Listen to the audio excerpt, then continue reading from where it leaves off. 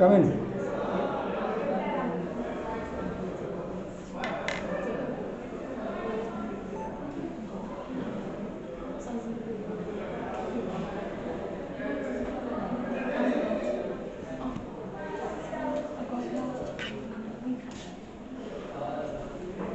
Okay, so let's start the second session. This is October the 13th, Friday, 2023, and we are in BBIS first year English class.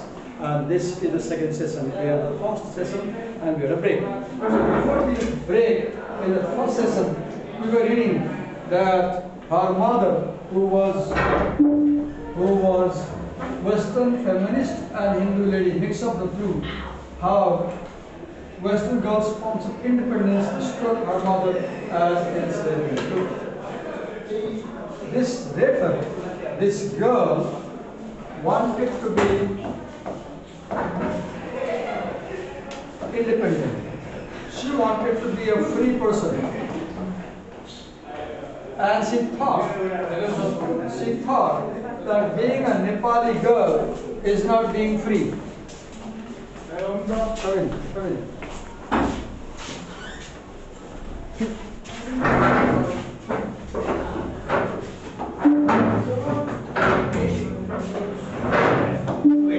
See the problem, conflict. She is strongly disapproved of makeup before marriage. Mother said, no makeup before marriage. Drinking before marriage. No wine, alcohol before marriage. Sex before marriage. And we all know that in Western culture, all these are done before marriage. A girl can drink before marriage, a girl can have sex before marriage, a girl can wear makeup before marriage. So this is the internal conflict. This is the cultural conflict. Nepali culture says no to these things. Married girl says okay to these. Yeah.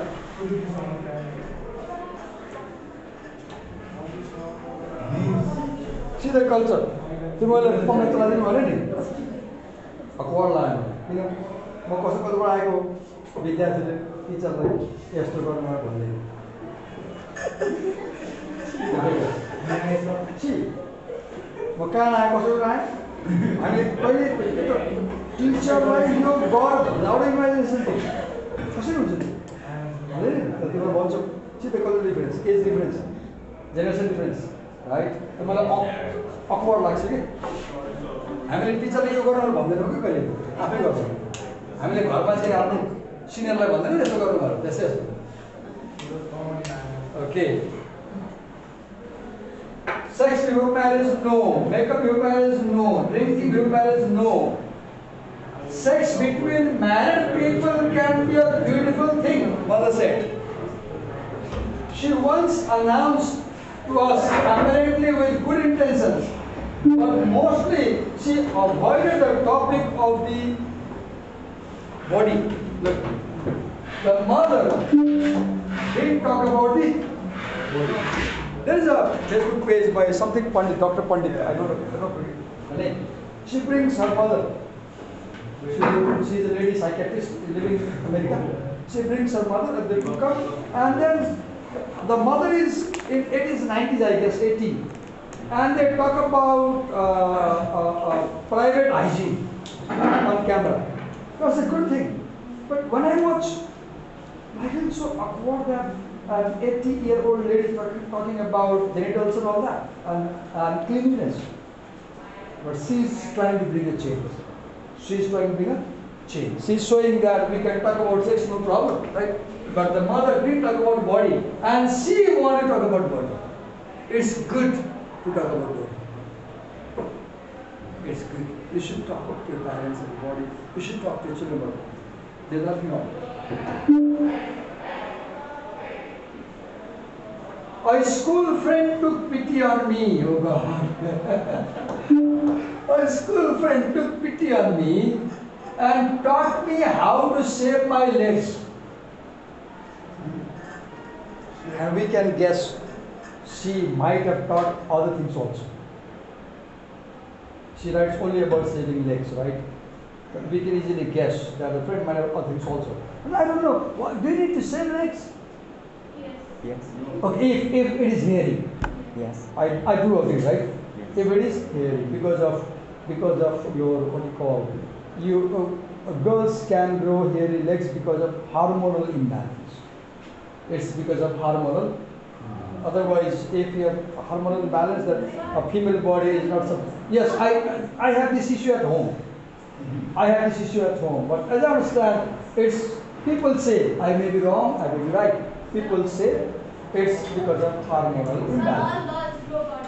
Okay, I agree with you. A school friend took pity on me and taught me how to shave my legs and underarms. Shaving underarms. My mother disapproved doing this. This was mere enslavement. When I had my first period, I had no idea what was happening. But afterwards, apparently, on the advice of Dr. Spock, the child care expert, my mother had me sit on my father's lap and had him announce to my grossed out siblings that I had become a woman.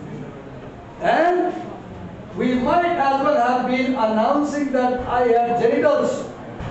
My mortification was complete. She felt as if she had been killed. Daddy kept on the lap. He brought siblings. He said, look, now Manju has become a woman. And she didn't like this idea. This is internal conflict, cultural conflict. Cultural practices at home and cultural practices outside home. Conflict. See this conflict.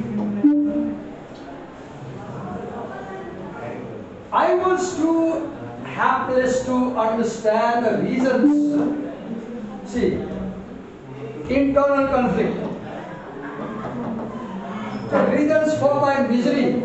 But miserable I was in my half Nepali, half American life.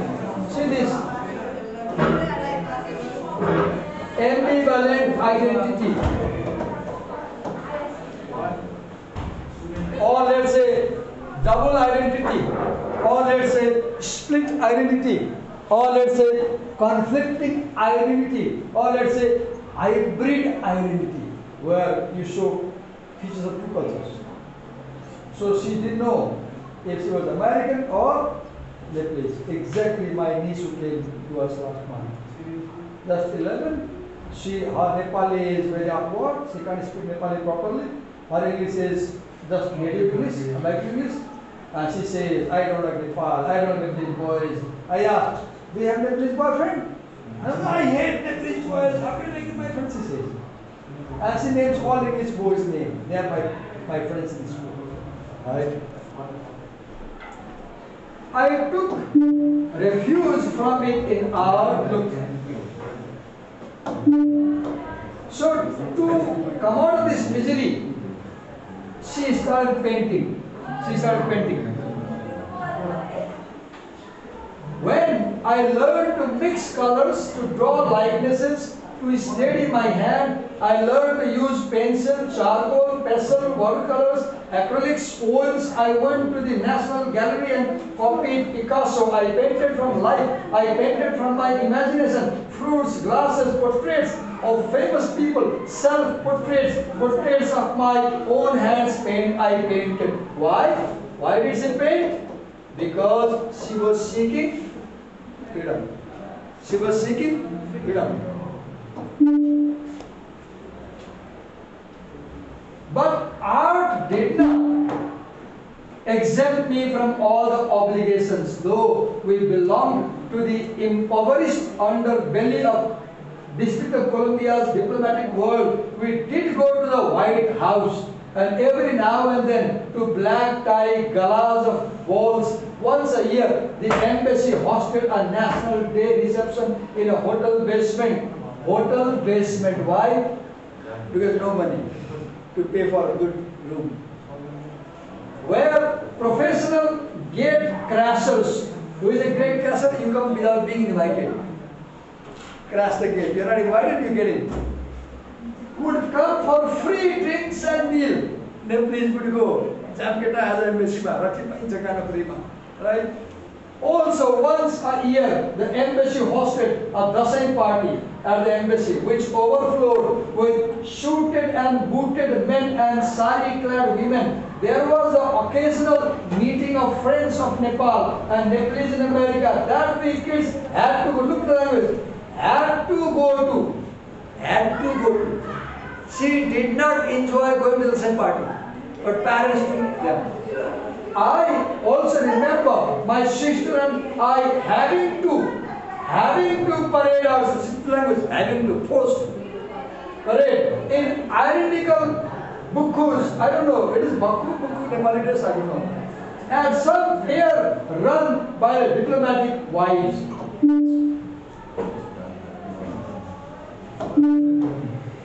None of this constituted my idea of fun. Look.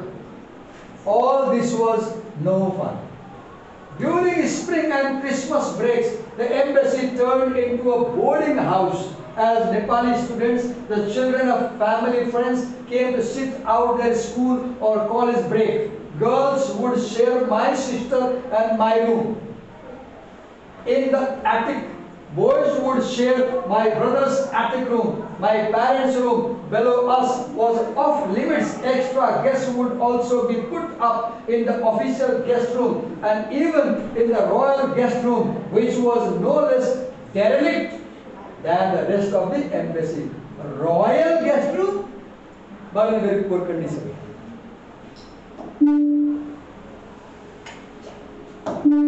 I'll read and just focus if necessary. One year, a Nepali student who boarded with us took it upon himself to pursue me.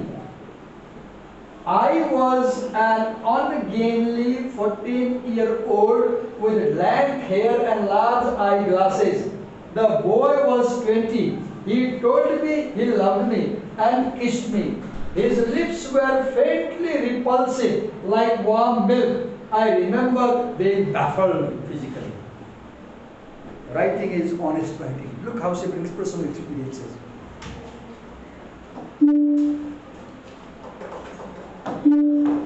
After he returned to college, we talked a couple of times on the phone. When he broached the subject of marriage, though I decided to end our, whatever it was, our baffled romance. He protested, but I have already told my parents we are getting married. I'm 14 years old, I said. We will wait, of course, he said. No, I said. Don't you love me? He said. I don't think so, I said.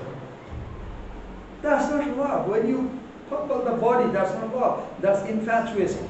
Okay?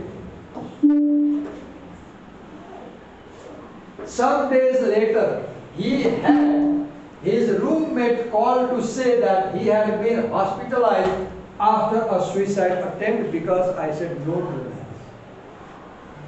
Distressed, I confessed all to my sister. She advised me to confess all to my mother. Even more distressed, I confessed all to my mother. See the conflict. This is internal conflict. Conflict at home. And she was 14 when all this was happening. So this is a story we call coming of age story. There is a genre writing called coming of age story. A story where writers describe their experience of growing up. So this story narrates the experience of growing up. What happens to you when you grow up?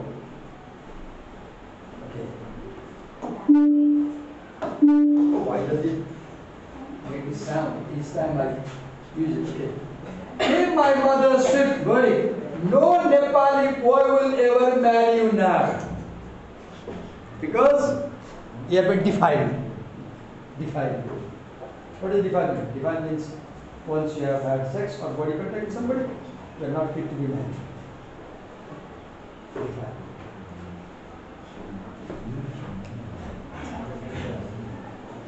Then with a few quick phone calls to the boy and his parents in Nepal, she and my father made the whole thing go away.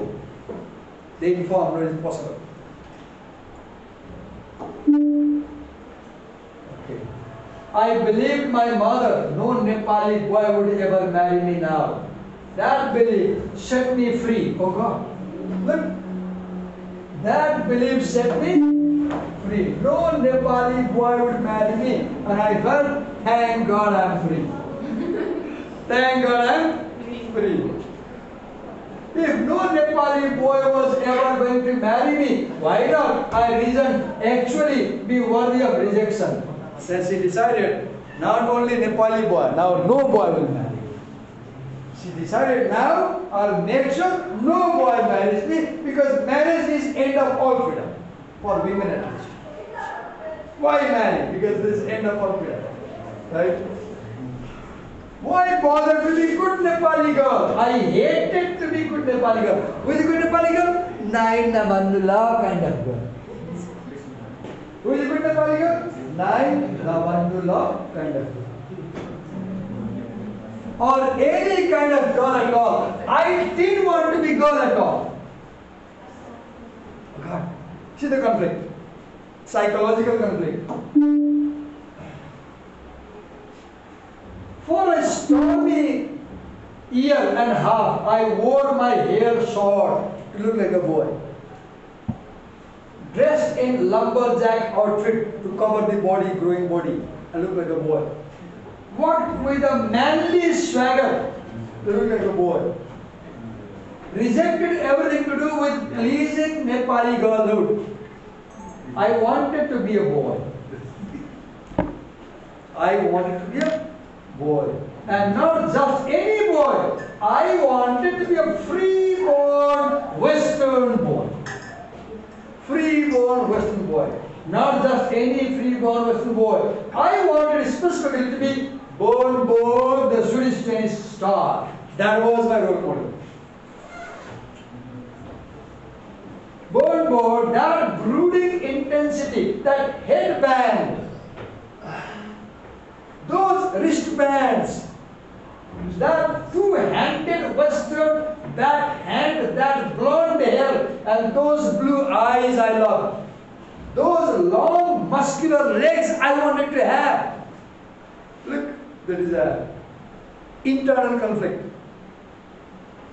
In those white shorts, those socks and K-Swiss shoes, the V-neck vest and the shirt underneath, the gaze of the boy, the steadiness, the resolve of the boy, I wanted to be like one.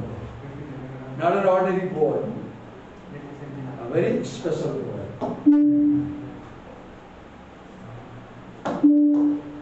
At the tennis courts, I copied him. Off the court, I pored over articles about him, worrying about his rocky marriage too, and divorce from Mariana.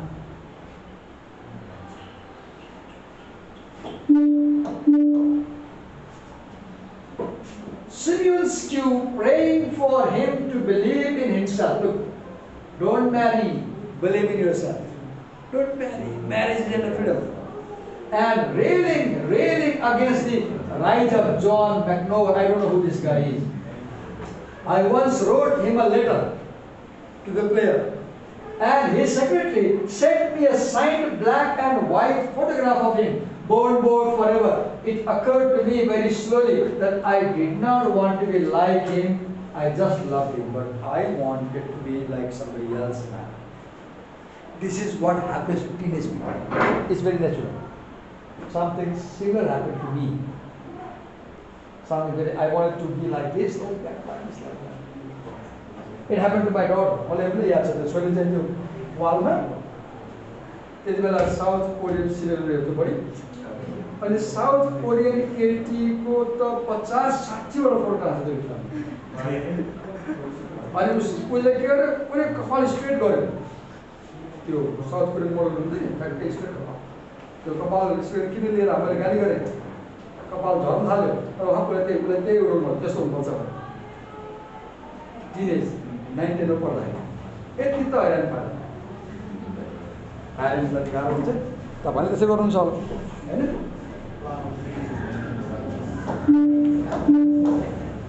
Okay.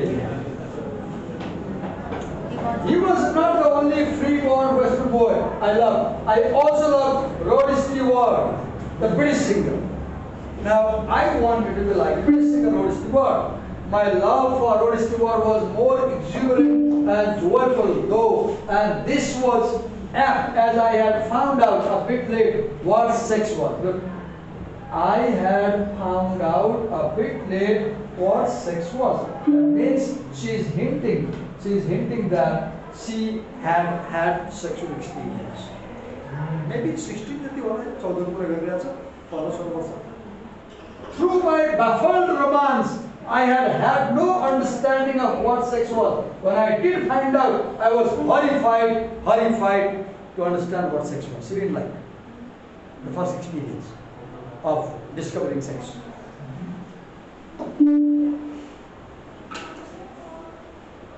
And yet, look, writing, how frankly she talks about sex. This is called honest voice in writing. You speak your heart, don't pretend, don't hide. If readers believe you are faking, nobody will read it. And yet, by the time I fell in love with Rod Stewart, I had come around to being intrigued by boys. Now she says, now I had come around being intrigued by boys. Now no boys could intrigue me. I knew their ways. I had stopped dressing like a lumberjack and had begun to experiment cautiously with being a girl again. Again, now I wanted to be a girl now. She's up and down. This is why I said this is coming of age narrative. A narrative that describes experiences of growing. And I had found it enjoyable. Rod Stewart, yes, my young heart beat free tonight. Yes, time was on my side. No, I was not going to let them get me down. Oh, I was not going to let them get me down. As he sang, I wasn't going to let them push me around. I wasn't going to let them ever change my point of view. I followed Rod Stewart out of my half Nepali, half American life. Identity, half Nepali, half life, into the world, and there the influence of school took over. Now look, you are shaped by school and college. You are shaped by your family, school, college, friends, society. By the time I was 16, I was sneaking behind my parents' back with my first American boyfriend. I was an artist, I was free. There was no bridge back that I did not set out to burn. I didn't want to come back to my family and Nepali lifestyle. I wanted to be American. I was done with being Nepali. I hated being there. I was done with being Nepali. Done. Section ends. Section 3 or 4? 3. 3. Section 3. It was the late 1980s. Time changes. I was in art school in Providence, Rhode Island, and given to dressing all black dresses and compact boots from the Salvation Army.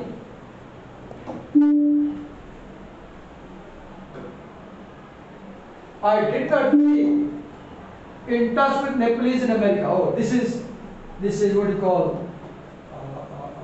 There was a word earlier, but xenophobia. I did not keep in touch with Nepalese in America, and in fact avoided them. I felt constrained by the presence of other Nepalese. It was bad enough that I had to visit home every summer. Oh God, she didn't like coming home. Look, every summer doing darshan to, oh God, I didn't like doing darshan. I remember, एउटा विद्यार्थी थियो, मैले पढाउनु पर्ने बिहा भयो, 2 महिना हरायो, आयो, कहाँ गयो, किन हराएको छ, मेरो बिहा भयो, ए बताऊ बिहा भएपछि के नयाँ कुरा तिमीले देख्यौ भनेर, I hate बिहा भयो, सर त्यो दुला घरमा गएपछि त यति जनालाई खुट्टामा ढोग्न लाग्यो सर, म त मरे जस्तो भयो, मलाई त यति त रिस उठेको, मलाई त लात्ते हान्न मन लाग्छ, टाउको ढोग भन्छ, कोले ढोगेको सर, चिन्दै नचिन्ने मान्छे खुट्टामा टाउको राख्यो दर्शन, doing darshan to hundreds and hundreds of relatives, looking askance at local customs and confirming this essential lack of freedom. As a Nepali, you have to imagine that you are not free. Lots of bandhans are there. Bandhans. Bandhan. In Nepal, before rushing off to where my parents now lived in Sri Lanka and Philippines to restore my spirit in the neither local nor foreign expatriate. No, she was neither local nor foreign expatriate. Expatriate is somebody who lives in a foreign country. Limbo that I had grown accustomed to. In Providence, it was easy enough to avoid Nepalese, as there were none around. But at the Museum of Fine Arts, Boston, one day, I entered a room full of Hindu statues to see an elderly couple admiring the art. The man was wearing a dhaka topi, and the woman was wearing a Newari tin tahak hasto. A 20-something man, their son was showing them around. Nepalese? And she hated now. How she feels? How she feels? Look. Nepalese, lest be recognized as a compatriot, I hurried on to the next room to avoid doing each other. Xenophobia, hating people racially. Next section. Now 90s. It was late 1990s, almost 2000, in Seattle, America, and I was at the end of my 20s, having spent the better part of the decade in Nepal, battling it. It felt like for some personal freedom, I had more or less gained it. I had worked in and outside of Kathmandu. I had found my calling. Right now, she left art and became a writer. I had successfully avoided marriage. Successfully. And I was reading this line, it was difficult for me. A young girl says, successfully avoiding marriage, and she writes, I had sex. But it was difficult for me to accept it. Because I am from this culture, right? We can't easily accept the fact that one doesn't marry and has sex, right? So do you see, this article brings all Western values, right? It brings all Western values. Fallen in and out of love again, and I had even for brief spells lived alone in rented apartments. Oh God, I didn't like this line. Defying parents and running away from them, living alone. Escape, that's freedom, for her at least. Escaping the exhausting sociability of Nepali society. Why she lived in apartments? To avoid Nepali people. She lived in apartments to avoid Nepali people. I had been able to make a conflicted home in Nepal. A conflicted home. Whenever she came to Nepal, she had a conflict. She didn't like Nepali people, Nepali culture, Nepali girls. And she had to come to Nepal. She's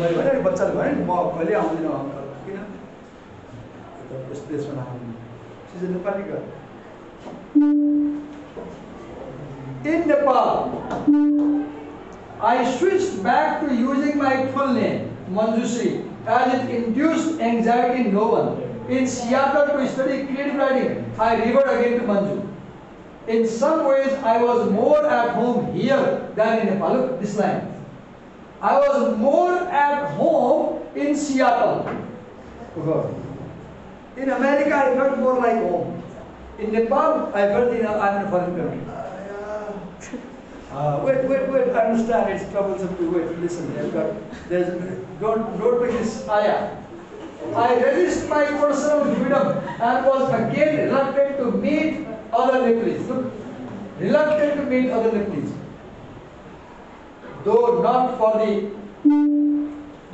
for the same erotic reasons as before.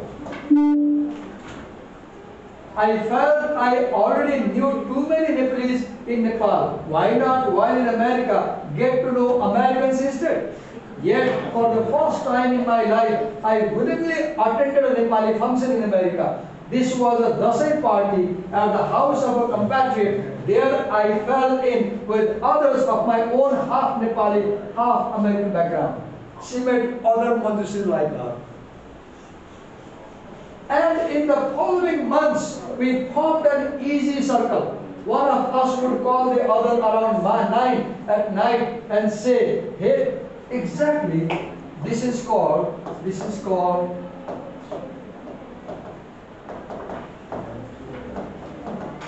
hybrid identity. We call this hybrid. I only have two identities. One of us would call the other around 9 at night and say, hey, what are you up to? And soon we would be gathered at a pub, shooting the breeze, drinking wine.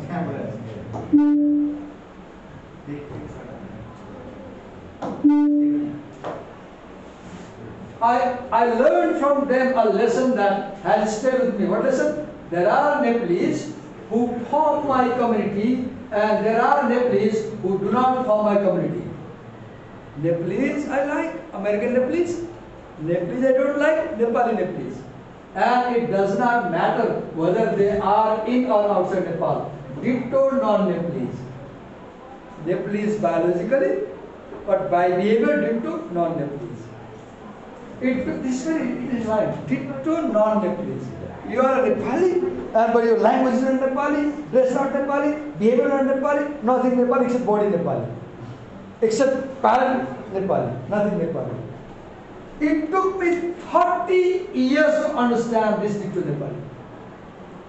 Now next section, I guess last section now.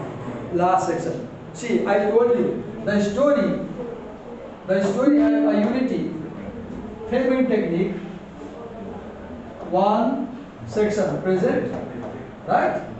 Section 2, section 3, section 4 past. I may be wrong. 3.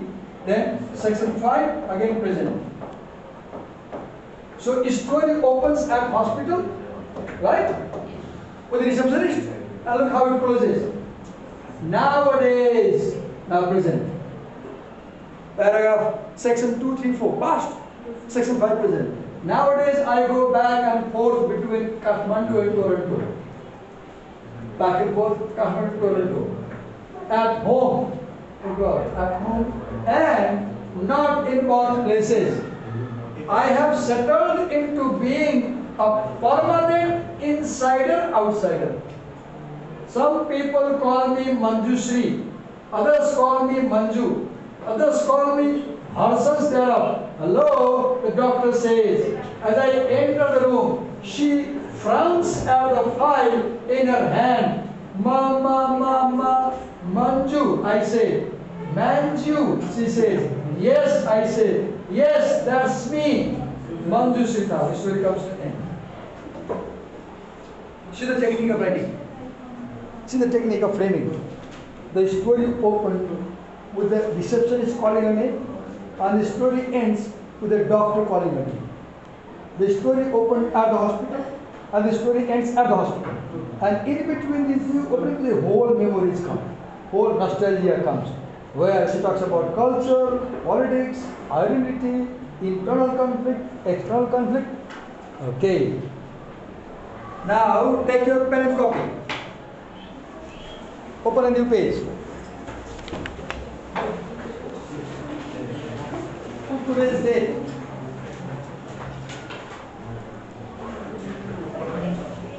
For 15 minutes, you will write non-stop, remembering as much as from the story we read today. Your time starts now. Simply write continuously for 15 minutes. Write as much as you can remember.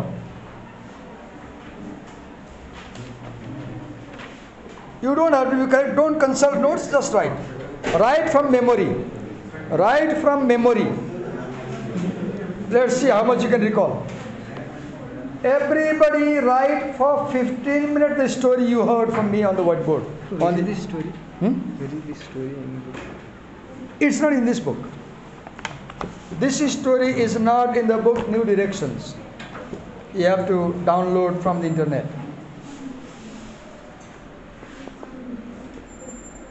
Write it now.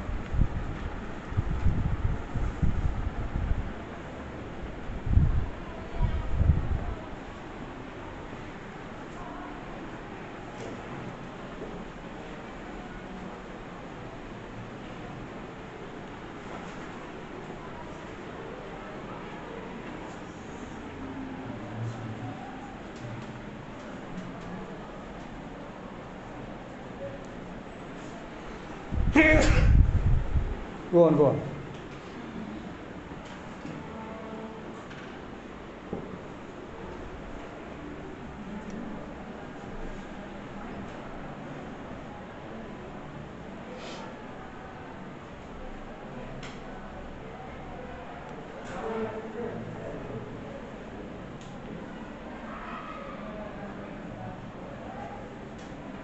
Keep writing, keep writing. Don't worry, just keep writing. Write as fast as possible.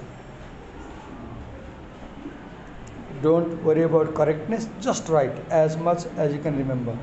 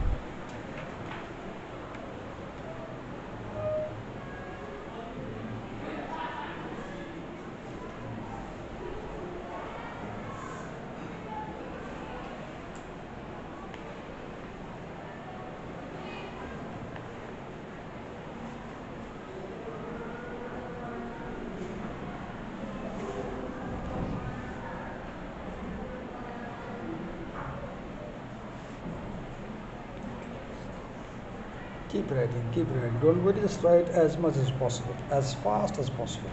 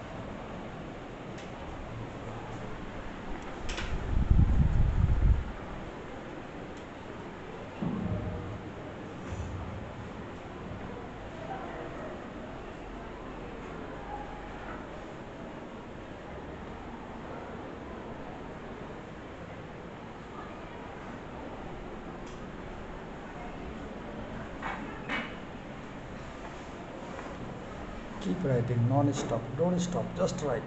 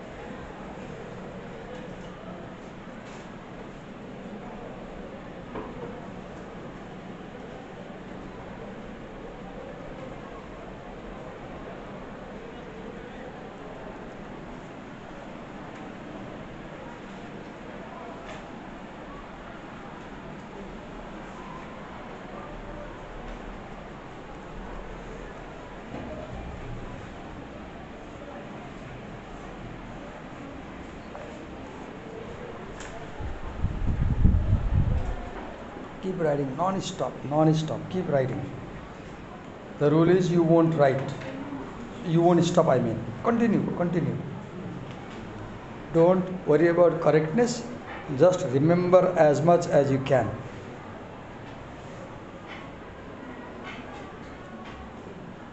You don't have to be correct. Just remember as much as you can and note down.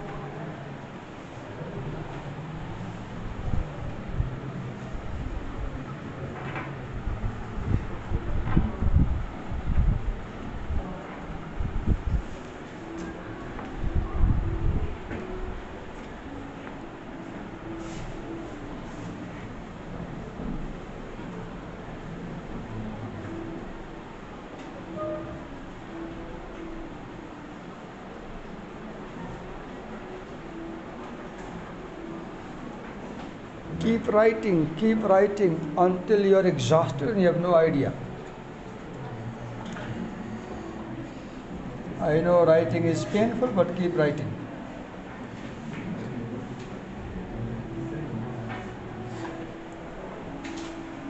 Simply keep writing, don't worry.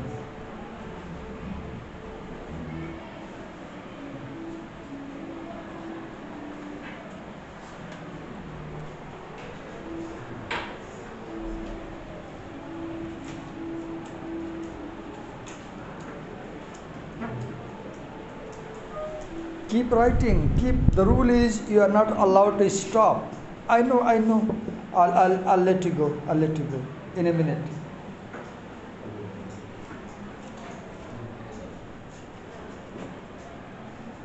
Show me all pages you wrote. These 2 pages, right? Okay, I will just record the pages you wrote. How many pages? 1 page? Okay, fine, no problem. How much did you write? Okay, good. Can I see your face? Okay, this page and this side, right? Good. Yours? Okay, good. Look how much you wrote.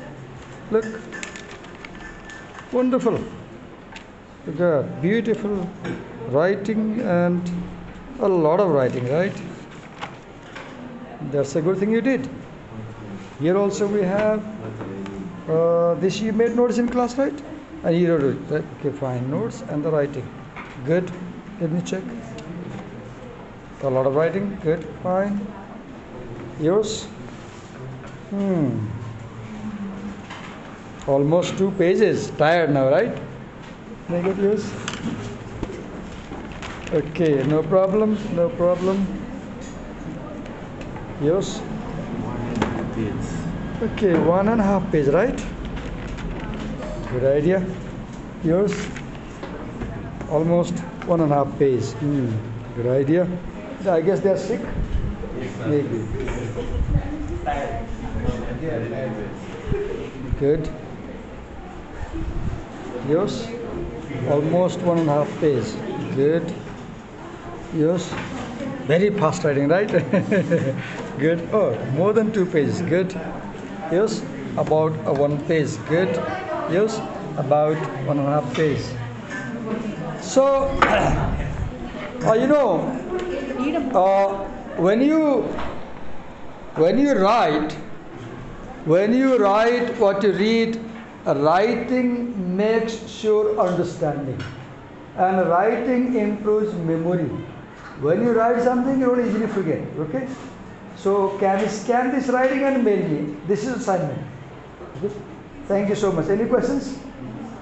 Thank you. See you October 29 after the same. Thank you. Wish you happy the same. Thank you.